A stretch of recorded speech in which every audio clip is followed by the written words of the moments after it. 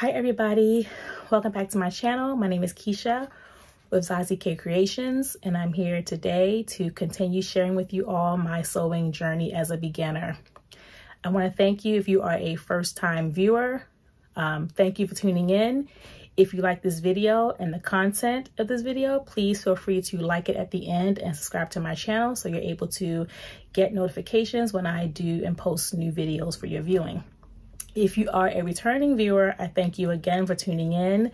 I really appreciate and enjoy your support. So this video today is going to talk about my April sewing plans. So basically, you know, I've told you guys in previous videos that I'm a beginner sewist and I have not ventured out into working with garments as of yet. Well, that's going to change in April. I am actually going to work on my very first garment sew in the month of April, and I'm really excited. I've taken a lot of courses in the Sew It Academy. I have been watching many videos on YouTube, and I feel like I am now at a place where I'm comfortable and confident enough to go ahead and take sewing garments a try and see how I do with it. So this month in April, I will be sewing up this here. This is a self-drafted skirt and top with some flutter sleeves. This is a part of a course I'm taking. I am going to be doing this self-drafted, meaning I have to take my measurements. I need to draw my pattern lines and draw my pattern based off my measurements, and then cut my pattern, and then prepare the garment for sewing. So this is a really big deal because I haven't done anything in the world of sewing garments as of yet. So having to do this from beginning to end is going to be really exciting and very interesting for me. So I'm really excited to do this. This is my April project. The things I had to purchase to get this project started, much of it I already had in my sewing supply stash, but I will share those with you now. To work on this project, I had to get a drapery flowy type material or fabric. I did research on a couple of websites looking for different types of fabrics I thought would work best for this project, and I end up getting a rayon material, and I got this material from, or this fabric rather, from LA Finch. It's a rayon, really flowy, it's not thin, and I really like how it came. I like how it ended up after I did a pre-wash of the fabric. It did not lose its color. It's still very vibrant and it feels great. The raveling is normal when you pre-treat woven fabrics, so that's okay. When I get ready to sew this up, I will be sure to not use these raveled ends of the fabric. I did have the option to use other fabrics such as gauze.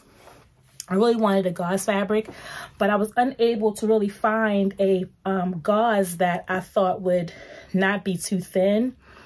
Considering this is a skirt and a top that I could wear for the spring and summer, I had a hard time finding a gauze that was not thin enough where I had to use a liner. So I opted to purchase the rayon fabric that I just showed you from LA Finch Fabrics. I did go to a couple of my Facebook groups and I put the question out there in terms of gauze. Did anyone have any ideas for a decent gauze I could use that wouldn't be too thin? And someone recommended a bubble gauze fabric that they purchased from Joann. So I did go and buy some bubble gauze fabric, but it was after I purchased this one here. So I will likely use the bubble gauze for another project, or if I do this project again, I will use my bubble gauze fabric for that. So I got this fabric on sale from LA Finch Fabrics. It was $6 a yard, and I think I got 4 yards of it. And I did not want this to go out of stock with it being on sale, so I went ahead and purchased it as soon as I saw it available. So I did pre-treat my fabric, as I just mentioned. I pre-treated my fabric. So I typically don't pre-treat my fabrics because I'd only up to this point been doing things like zipper pouches and tote bags. Oh no, actually I did pre-treat a couple of things. I did some burping cloths for some babies, and I did a blanket for a baby, and I went ahead and pre-treated that fabric because I wanted to make sure that it was okay on the infant skin. So I did pre-treat that fabric, but for the most part, if it's not a wearable item, I haven't been pre-treating it. But moving forward, I will pre-treat my fabrics because I understand and know that it's best to pre-treat, because what you don't want is after you sew up your item and you start to wear it, toss it in the washing machine, dry it, you don't want it to shrink on you. If you pre-treat it beforehand, then you avoid any shrinkage after you wear the fabric, after you wear your garment, and it's just you know, a smarter thing to do. So I'll make sure I pre-treat moving forward. I used all free and clear when I pre-treated this rayon fabric. I washed it on a very small cycle light wash, and I did a delicate dry on it in the dryer, so it was able to come out just as nice as it was when I purchased it from LA Finch Fabrics. So I'm happy that that turned out well.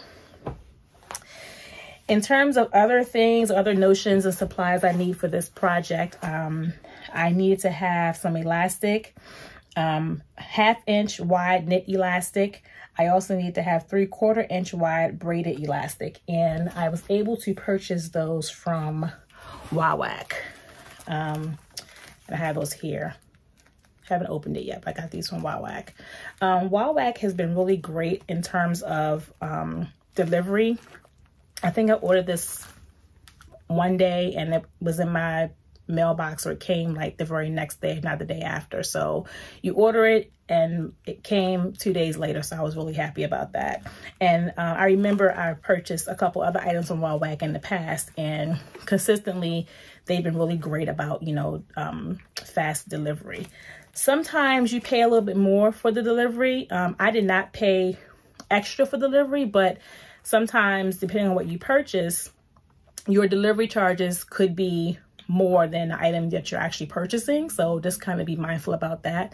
But if you're really anxious to get your project started and too lazy like I was to kind of go out and look for what you needed, Wawak is definitely the way to go, because I was very happy with what I purchased from them. So yeah, I got these here.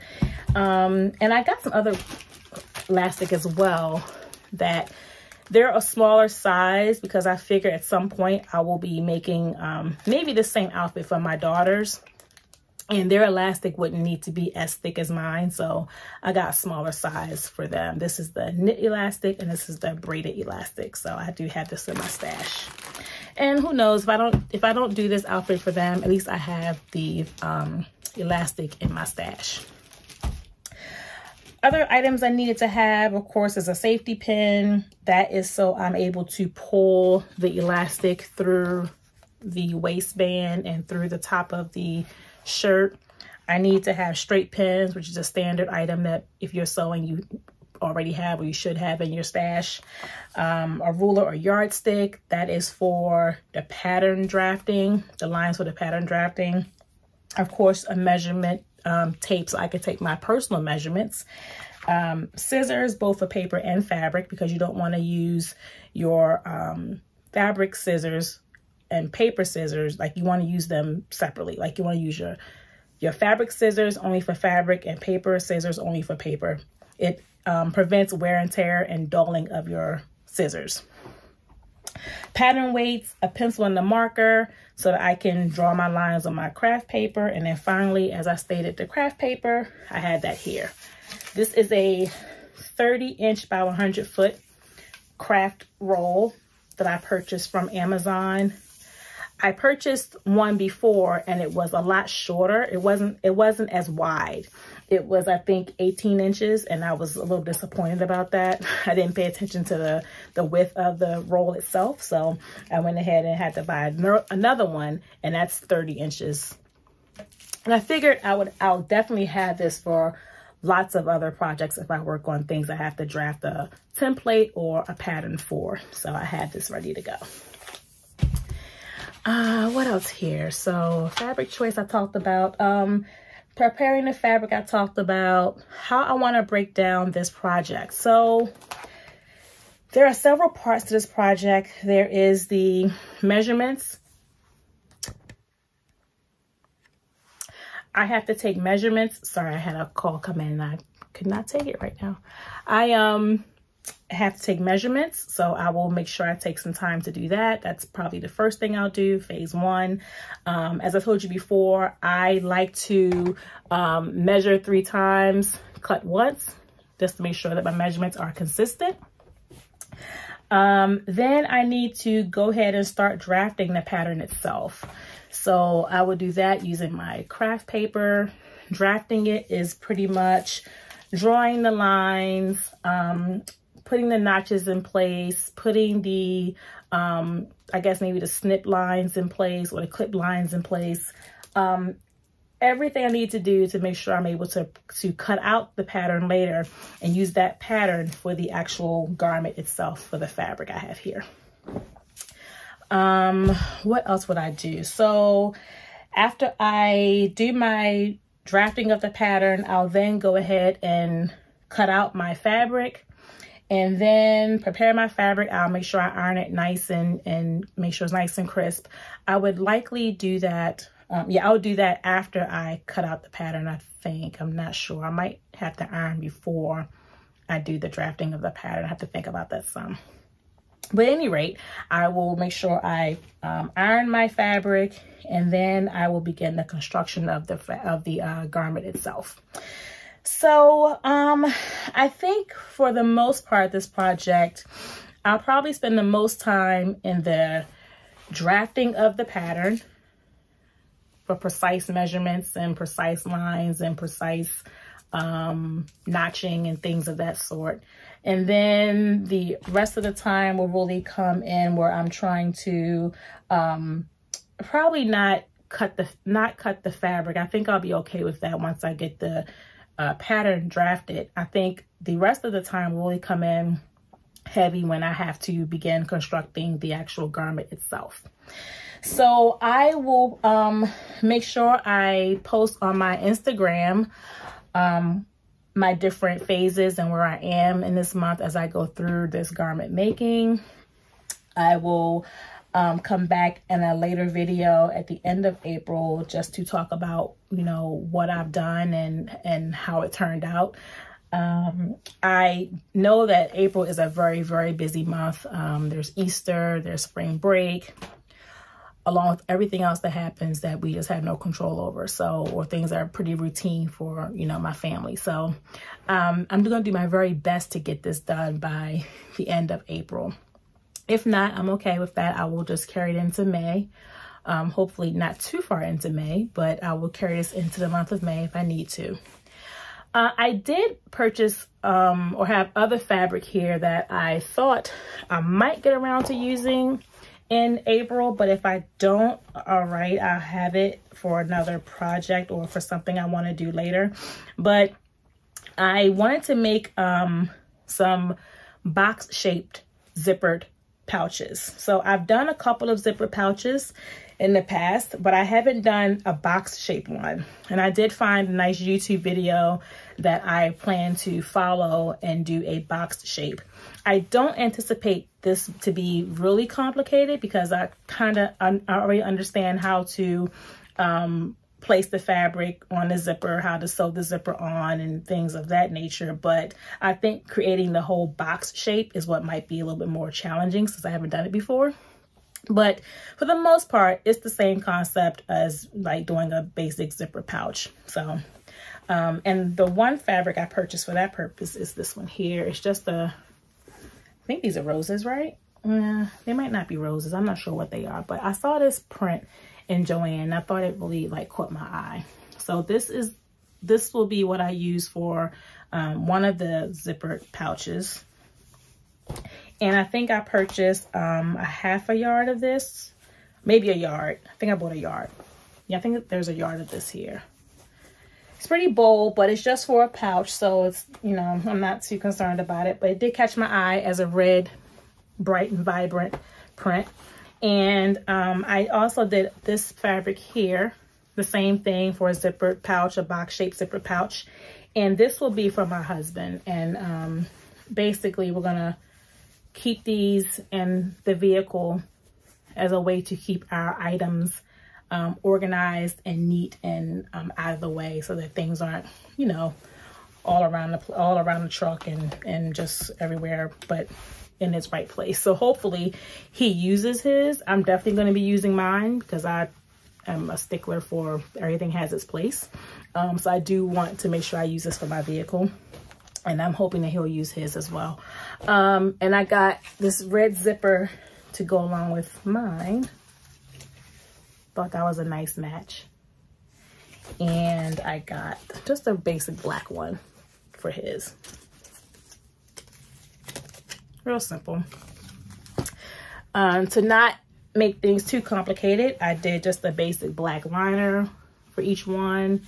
This is a cotton, and I think I got 2 yards of this.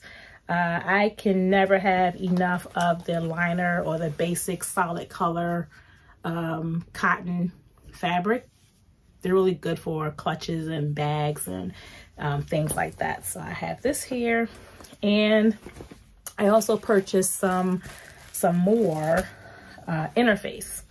This would just give the the zipper pouch a little bit of stability. I probably could have gotten the fleece, but I opted to do just a regular interface stabilizer just to kind of give it some structure. So those are my plans for the month of April. Like I said, my focus will really be on this nice 2-piece skirt and top set. If I do this successfully, I will do another one for my daughters. I'll make them 2 matching sets in time for the spring and summer, or maybe in time for the summer, we'll see. I hear rain coming down. It's nice. I'm sorry, I'm really been liking the sound of rain these days. I don't know what's happening, but I like it. But anyway, I am going to be posting on my Instagram page my progress for the month of April, and I will come back later in the at the end of April to share with you all what I've done, how it turned out, some successes and some I don't want to say failures, but don't anticipate this will be an easy sew. I'm sure I'll probably have some challenges along the way, but I'll make sure I share those as well. So if you like my video, please feel free to like it below and subscribe to my channel so that you get more insight and information on what I'm doing in my sewing journey. And until next time, God bless. I'll talk to you later. Bye.